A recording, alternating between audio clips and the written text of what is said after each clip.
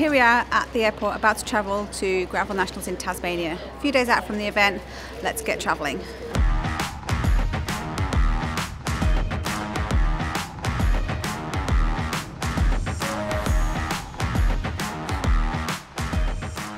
There are no direct flights from Adelaide to Tasmania, so we have to go into Melbourne first and then on to Launceston. Let's just hope our bikes arrive at the same time as we do.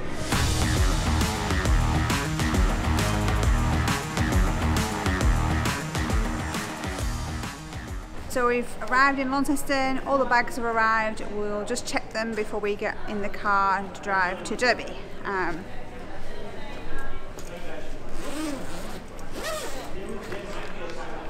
Oh, it looks alright, but the powder has exploded across the whole of the frame, so it's going to need a bit of a clean. We've arrived at our accommodation in Derby, Tasmania. We are now going to get all the bikes ready for the race on Saturday and get out on the course and check out what the gravel conditions are like. This will help prepare me for what I'll need to wear on Saturday.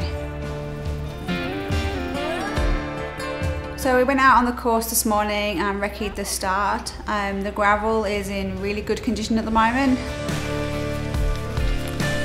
We have had a lot of rain and we are predicted to get some more rain before a race on Saturday. So it's really important to check out as much of the course as you can so you can anticipate areas like this where it's going to be single file.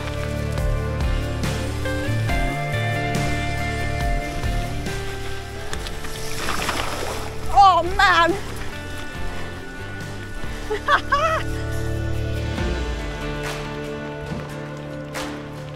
So here we are, deep into Tasmania's rainforest. Beautiful scenery, absolutely stunning, but obviously being a gravel event there's going to be lots of uphill, and here we are. We are due to get some more rain before the race on Saturday. I found it really important to get out on the course to see what the terrain is like and what the weather's going to be like. It was particularly cold today. I think we had a high of about 5 degrees, and now it's raining. That could potentially make it even colder on Saturday.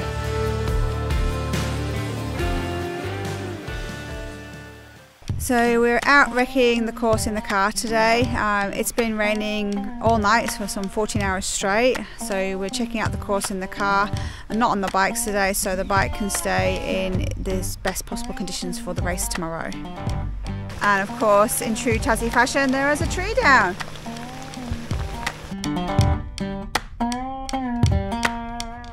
So here we are, we've just driven up the middle climb, Ralph Falls.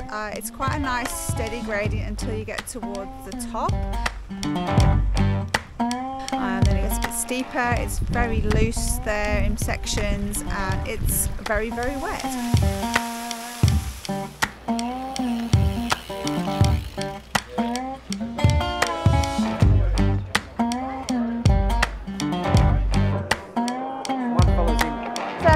For a spin on the bike before the event tomorrow. It's now quite wet and muddy outside. We've had a lot of rain. It finally stopped raining, so I took the opportunity to get out. I'm now lining up to register for the event tomorrow.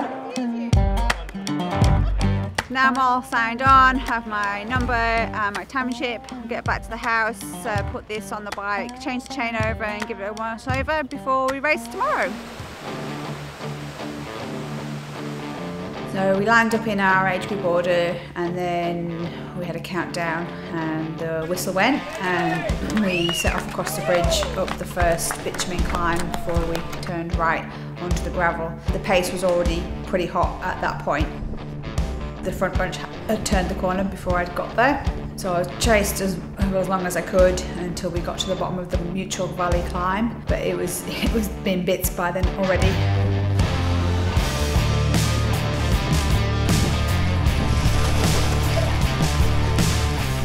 The first climb coming out of Derby is the Mutual Valley climb.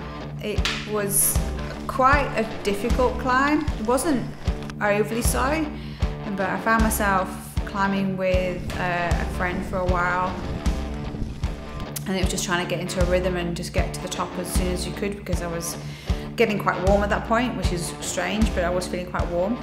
The descent coming off the first climb was just trying to focus, keep pushing the pedals over as hard as I could, keep eating and drinking to keep the energy levels up. One course left.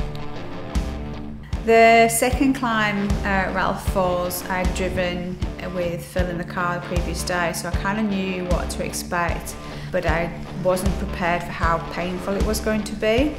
The bottom of the climb was absolutely stunning, so beautiful, and I was being yo-yoed with a few other riders on the way up and being caught and passed by a few others. Just the top was just so insanely beautiful, but increasingly painful in my lower back. I found the top really difficult. It was just a really long climb to get to the top of, and then when you get to the top it just keeps going again and again and again. Thank you! Coming off the top of Ralph Falls, I was happier descending than I was previously, thanks to some skill sessions I'd had prior to the event. It was quite tricky in sections, rocky, but wasn't really loose or slippery. But also I wasn't scared or anything, but then again it was just kind of trundling along, just trying to keep the pedals going, keep the bike moving. After Ralph Falls, after the descent, then we were on to some lower valley sections. I knew the third and final climb was coming, but before the climb we had the portal section where we had to dismount and walk around the massive sinkhole in the road. That was quite interesting because I was trying to sling my leg over the bike, and that was like, ooh, that was quite sore. My friend caught me back up at that point and she said, here we go, this is the start of the final QOM, and it was absolutely brutal, but it wasn't particularly long. Well, the bit that my hammerhead was recording wasn't very long, but when you got to the top of that one, there was another bit, and it got worse and worse as you got up to the top, and my back was screaming and screaming. At the top of the final climb, there's a section that's along the top of a plateau. And I didn't anticipate how windy it would be, and it was quite a bit cooler up there. We had pretty much a headwind, and I was chatting along to another gentleman there, first time he'd been here as well. So that was quite nice, just to take the mind off the fact that it was, I think it was quite a long plateau section. I think I remember seeing about 10 kilometres of just kind of undulations with wind gusting at you. I was really happy with how I fueled for today's race. I got a little tip from a friend in Adelaide about some Turkish delights, so I used those at the top of the second and the third climb, and they were like my little golden nugget to get me to the finish. Other than that, I was using gels and a hydration mix in my bottles and just had water in the bladder on my back. That was really good. I did stop at the final water stop to top up and grab a few lollies and shove them in my mouth, but I don't think I really needed them.